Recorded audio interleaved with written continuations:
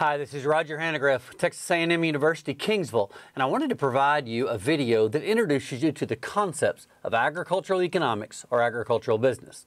Really, the two areas describe the same sector of our agricultural economy. Now, agricultural business or economics is not just the only area, of course. We've got animal systems and industries and input sectors that relate to that. We've got plant systems, environmental, biotechnology, production, agricultural machinery related items, technology. The agricultural industry is very diverse and very complex. Agricultural economics and business is one of those sectors. And in fact, the USDA has a job outlook. And when they produce that job outlook for the last several decades, agricultural business and economics is the #1 employment area, representing right now about 49% of the jobs. So it's important to understand the area of agribusiness and ag economics, as well as important for your job and your future, but it is also indirectly secondary valuable to the rest of the agricultural sector. Farmers and ranchers that are in the production sector, the idea of hunters that have natural resources that they manage. All of these industries benefit and require knowledge of agribusiness and ag economics. So it's an important sector to learn more about, adding tools to your toolbox. So in my video today, I wanted to go over aspects of the agricultural industry, and I want you to take notes as I create my set of notes. You writing down your work will help you better remember the information, and hopefully if your teacher asks you questions, you've got a reference to go back and take a look at. All right, what are we going to go over today? Our learning objectives are simple. First, I want to define and describe ag economics. What is it all about? What are some common terms that relate to it? And what are some basic factors that influence ag economics and things that we measure? Next, I want to talk about how do we illustrate economic principles. You know, when you're talking about the livestock production sector or the crop production sector, it's really easy to measure growth based on visual interpretation. Now, ag economics is a little bit more abstract and things are harder to define. So we illustrate economic or business in certain terms, and I want to give you two examples or two ways that that will be defined. And then the last is I want to introduce the concept of what we call a market. Agricultural economics and business are focused in trying to understand and predict future trends, and that really always relates to a market. So those are kind of the objectives I have. Take notes again, follow along, and make sure you can keep up and make sure that you can understand each of these three aspects as we work our way through. All right, let's start talking about what is agricultural economics. So let's begin with that. So ag economics is this industry or part of our sector that really relates to management. So it's management of resources. And these resources are related to the production of food and fiber in the entire industry. Not only is it production of food and fiber, but it's all the services that connect to those processes. And we could be talking about not only food production for our food chain, but it also might be even entertainment, agritourism. The agricultural sector is very diverse, and so there's lots of different resources that we involve. In fact, we'll talk a lot about resources in a second. But ag economics is the management of these resources. But how can we define how this management of these resources is accomplished?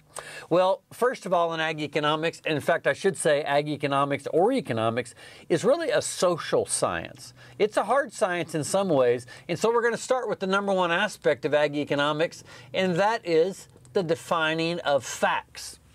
You know, if you're thinking of corn production, very common product in agriculture, when you think of corn production, there are certain things that we need to know that we do know, like acres that are involved in production. Trade probably is going to be an effect or related to corn production or all areas of production. So quantity of produced of acres or planted of acres and harvested, trade, we could even look at prices. These are all going to be examples of things that we can define. They are quantifiable, and they are really dictated, or not dictated, they're described in ag economics as facts, things we can understand. Unemployment, gross domestic product, called GDP. These are examples of quantifiable values that we know and we can define. In fact, we can get history of those values, and we can even try to predict forward these facts. But ag economics, management of resources, is not only going to use facts, but it needs to understand the other parts of our economy, which are going to be centered around beliefs. Beliefs are going to be things that we define as society, things that we think should be that way. For example, in agriculture, a lot of ag policy originated from the concept of parity, meaning that if you were involved in the early 1900s in dairy production, then policy came in the Depression age in the late 20s to try to kind of define what you needed as a producer in the dairy industry to make money. And the government policies were trying to supply agricultural producers with those needs, that gap, to try to keep them in business because food production was essential. So a lot of programs developed like school lunch and women, infants, and children programs. In fact, the number one line item in the USDA budget today is food nutrition for our society. So agriculture is ingrained into the beliefs of society that we ought to be able to afford food and it should be readily available. So a lot of programs and policy are going to say that should always be true. We should have food products to consume at a good price. Well, continuing through ag economics, it's not only going to involve facts and what we believe things should be, but there's even a deeper connection to values. Values really kind of frame how our society values items and what we think is worth value. And so our worth or our value could be dollars or could be some kind of rating of what we think are important. But our economy is not only based on facts, what we think should be true, it's even going to swing with pendulums of what we call valuable items, and things can change over time. For example, today there's a lot less unfortunately, a lot less focus or worry if ag producers can maintain production. There is a lot of worry today about the quality of product and the way the product is marketed or grown. And those things are opportunities for our industry to latch a hold of and try to use. But the idea of values starts to seep into our understanding of the ag economy. And then finally, the last, and definitely not the least, is our goals as a society.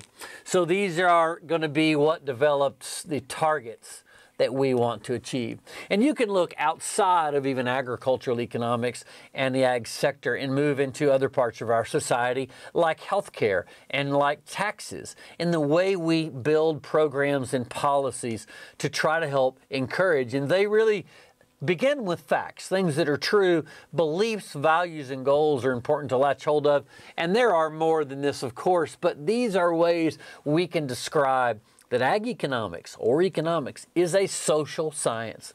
These beliefs, values, and goals can change over time. Society and the way social environments interact and create political environments that interact, which create and bounce off social environments, will come into our world of ag economics. Even though facts may paint a different picture, these things are part of what we wrestle with in ag economics. Now, these are not only descriptions or descriptors of what ag economics is about, but there are also some terms that we can plug right into this discussion. And let's start with our first term. Let's go with scarcity.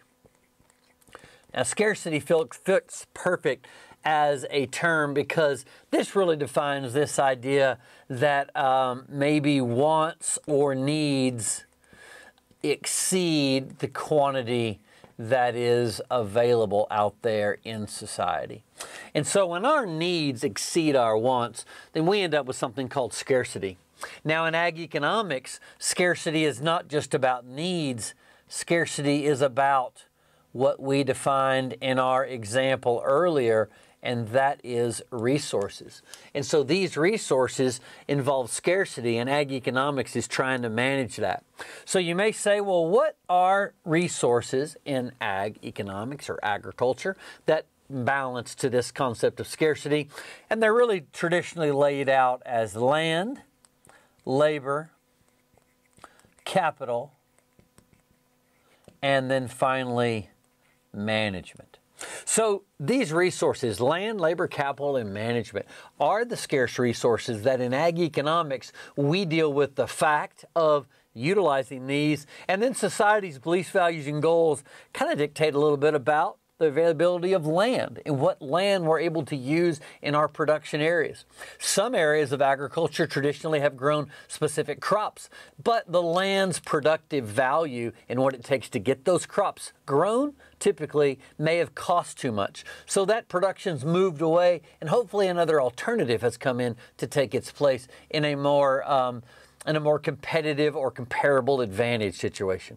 So land is a scarce resource. And in agriculture, urban sprawl, moving into areas where urban areas are developed and get larger and larger and larger, can take away land from our productive capability. So scarcity in ag economics is management of land. Labor. Well, labor is the answer of people are needed to produce. And since the Industrial Revolution, folks have moved from rural areas into urban environments and taken on different jobs. So labor is still a scarce resource and one that we try to manage and attract. Now, in some cases in agriculture, we have removed labor or tried to remove labor because that is where we bring in technology and machinery.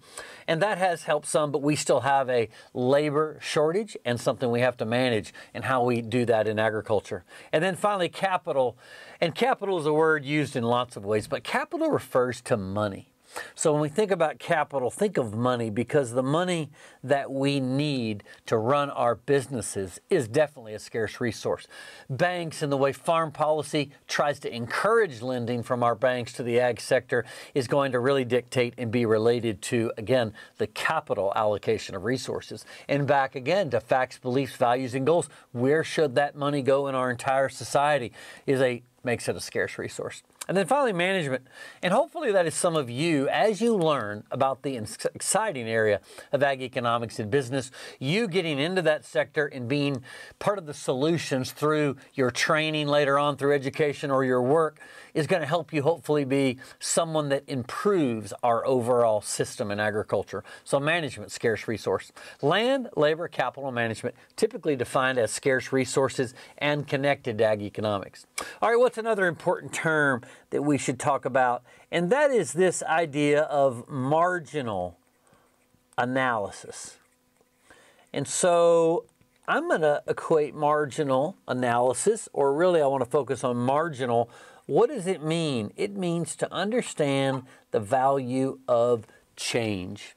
So a good example I can think of here is I took a group of students to the King Ranch a good while back, and T.O. Kleberg, one of the family heirs, was actually the CEO and operating the ranch. He had all the managers come into one of their structures and houses where they had meetings, and my students were able to ask him some questions. And one student asked a great question. He said, what is the number one factor or thing that you think about in running this operation?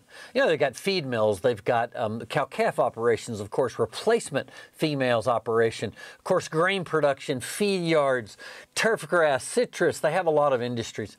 And so Mr. Kleberg said the answer is measuring the value of a change.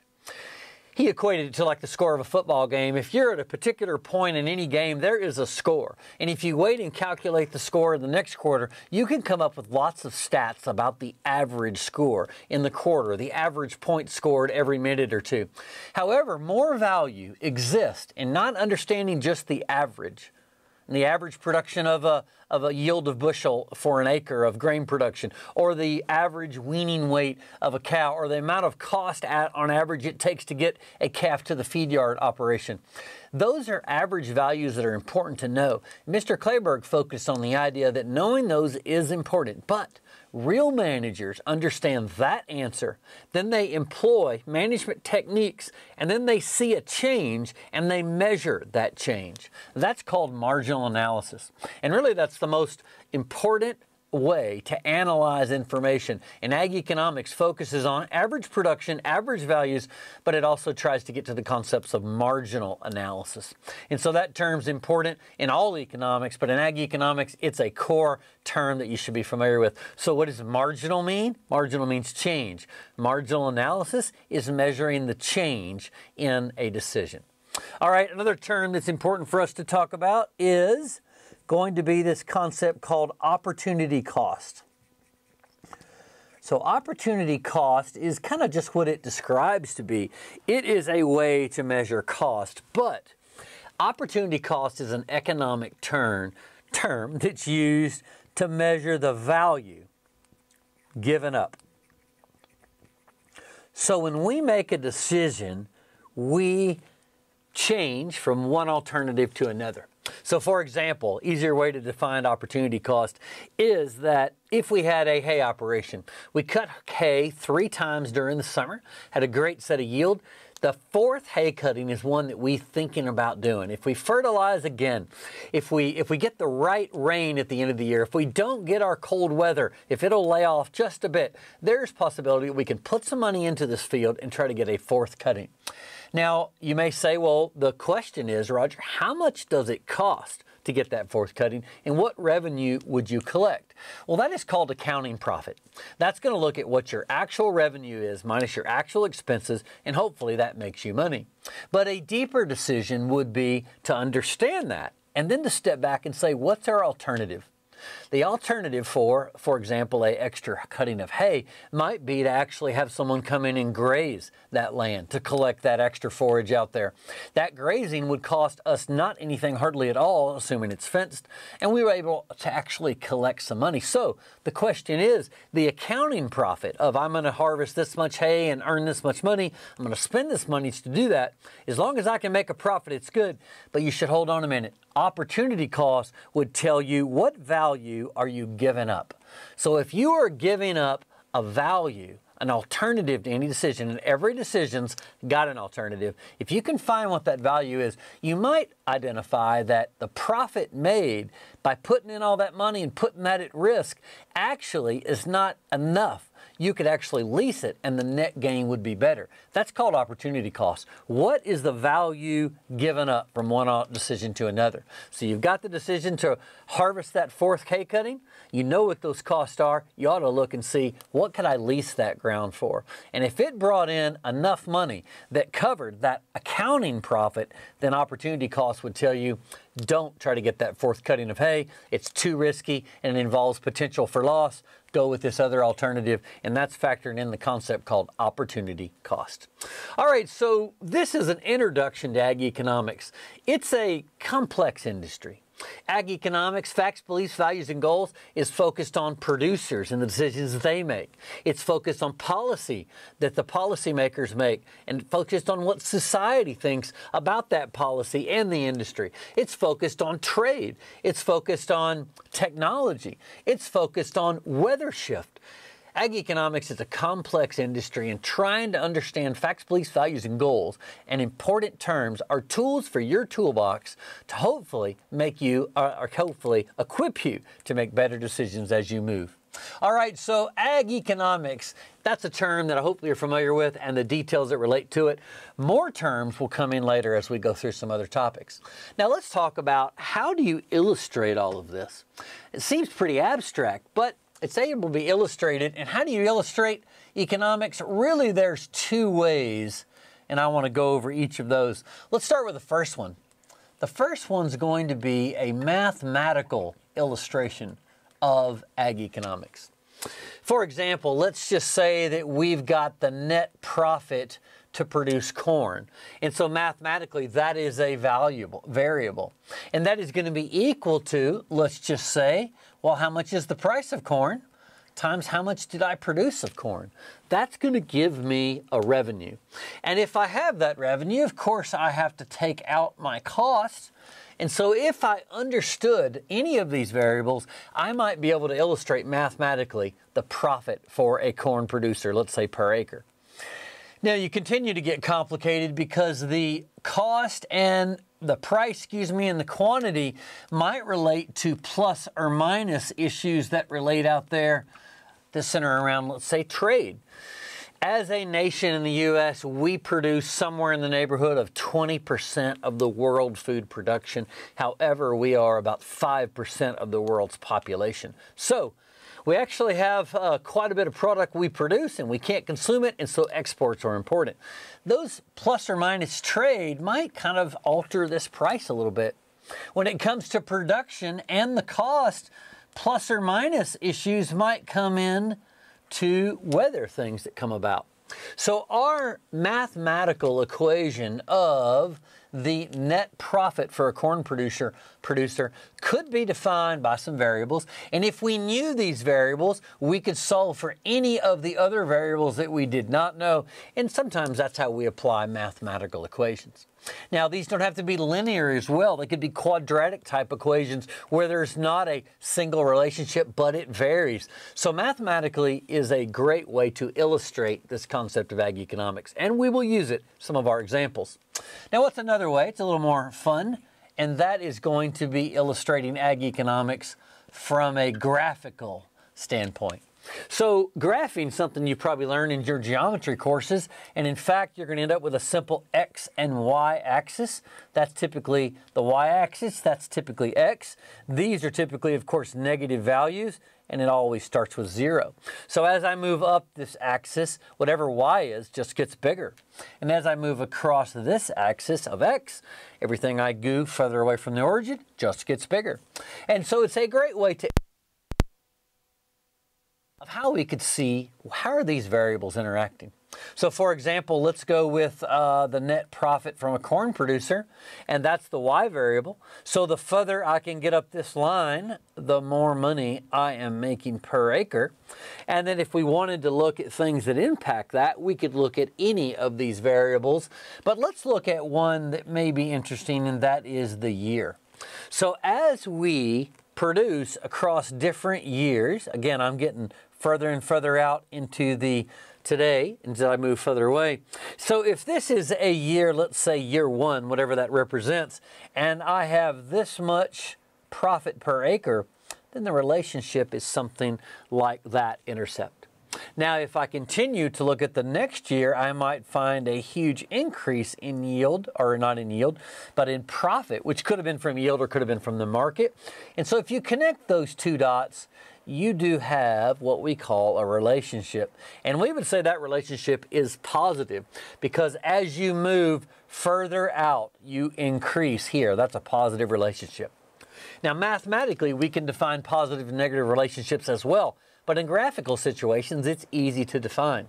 Let's say we move further out and we ended up with another increase, and you could say that is a positive relationship, but we definitely would say that the relationship here and here are not the same because the slope of the lines is definitely a different situation.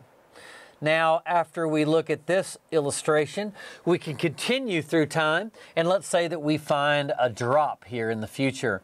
Once again, we connect these lines, and now you would say, what kind of relationship do we have here? Well, it's not a positive relationship, it's a negative, because I'm going further out in time, but I'm dropping my revenue. So graphical illustrations, mathematical illustrations are ways we can describe or show the results of facts, beliefs, values, and goals across terms that relate to decisions we might make in agricultural business or economics. All right, last thing is I want to cover this concept of a market because all of this is trying to understand better what we call a market. And in agriculture, we have quite a few different markets. And so this topic of market is a giant term, and I'm going to kind of just keep it basic today. A market could be anywhere that you have two things, and you have to have both of these.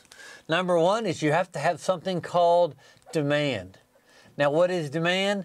Demand is this concept that people want or they need certain products or services. So what are some examples of demands? Let's just say eggs. Large eggs is something that we sell by the dozen, and that is a demand that's out there. People want or need those products, and their wants and needs are going to include some factors. So what are some factors of demand? Now, there's several here, but let's list those really quickly, and you make sure you write them down. One of those is going to be the amount of money that consumers have. The more money consumers have, likely the more product they will probably buy. So the amount of money they have, disposable income. So policy, like taxes, that takes money out of their pocket will alter demand or disposable income that people can use in the marketplace. So demand is affected by the amount of money people have. Well, the number of consumers out there, just the number of those customers, would also affect demand. If you had a certain area of our economy or geographic region that didn't have very many people in it, if you tried to bring products and sell those there, you're not going to get very much sold. There's just not a lot of people. So you'd say it's not a lot of demand. Now, the price could be very high, but we're talking about demand, the number of people out there. So money makes demand go up. Numbers of people involved in our industry that want our products makes demand go up. And then the last one that includes a lot of aspects is going to be taste, and then I'll put preferences with there as a description. Taste and preferences are just describing what consumers want, and that changes over time. A great example is going to be grass-fed beef. You know, if you go back not too far, grass-fed beef was kind of a novelty, small scale, not a large-scale product. Why? Because you needed forage, and it was just difficult to really do efficiently. So it was thought of as kind of unique, like a niche, small niche market. However, our producers, again, looked at that and saw the demand, saw the number and the availability and the willingness to pay extra for it. And so our industry has evolved and wrapped our head around that. And now we have a lot better supply chain of grass-fed beef to meet the taste and preferences that are out there. There's other variables that fall into that, but that's an example of what demand is. Now, you can't have a market without just demand. You have to, of course, have what we call supply. And most of these terms really are self-explanatory, but supply is related to our ability to have production. So our ag producers, our production sector, and all the other variables that come into that are really what create the supply of food to meet these demands. Now, what are some factors of supply? Well, again, it's going to be the number of producers out there, and so I'm going to put number of producers. That's going to kind of be related to, let's just say, nobody's doing grass-fed beef hardly at all. All of a sudden, they come up with ways to lease pastures, rotate pastures, large-scale leases become available. Certain types of cattle actually do a better job in a grass-fed environment. All of those things get learned about. The more producers know it, the more are involved in it, and that's going to help reach that demand, number of producers. What's another example? And that's going to be technology. So as technology changes, that technology is going to help us manage that cost a little bit, and that's going to help us increase or improve our markets. And then I might as well plug in efficiency. And so that's the idea of just getting better at handling cost. Supply is really all about producers being able to make a profit, at least in the long run. Now, in the short run, you might have a producer that's willing to supply product and not make any money, but they can't keep that up. So the idea is that long-term production is going to be related to profit. Demand is going to be really centered around need, as we talked about. And now these two things have to exist or you don't have a market. So before we leave this idea of a market, what are the variables that connect to these? Well, the first variable that I'm going to talk about is going to be price. The second variable that I'm going to talk about is going to be quantity. Now, quantity and price are the variables, but with price, you've got price for the demand, for the consumer, and then you've got price for the supplier. Now, if these two things are very close together, then you've got an efficient market. What about quantity? You've got quantity demanded, and then you've got quantity supplied. Once again, if these two are close together, then we have what we call a balanced economy. Now, if you get situations where these are not related to each other very well, then you end up with things like we talked about, scarcity. If you have a situation where the quantity demanded really exceeds how much is able to be supplied, that's going to involve scarcity, and that's going to cause price to change. And that's going to create a different situation. People are going to flood into that market, and then at some point that might switch, and you may have way more supply than you have demand. That's going to jump over here and alter these prices. And so in many cases, we have the idea of a surplus where we have too much product. Surpluses, shortage, price, quantity, they all flow into this concept of better understanding a market. That market is able to be understood through illustrating with graphical and mathematical equations to help us better understand these variables and what impacts price and quantity.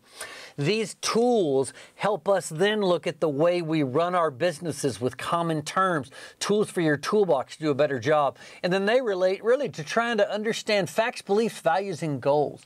That's what makes up our economy. That's what makes up agricultural economics. Now, economics, again, is a social science. There's a macro view where we're looking at really big picture things. There's a micro view where we're looking at really small things. Ag economics has both macro and micro views, but it is an important part of our international and domestic economy. And something I hope you will learn more about. Hopefully this information gets you started. And again, make sure you've taken good notes and you can answer the questions that may be asked later. Thanks.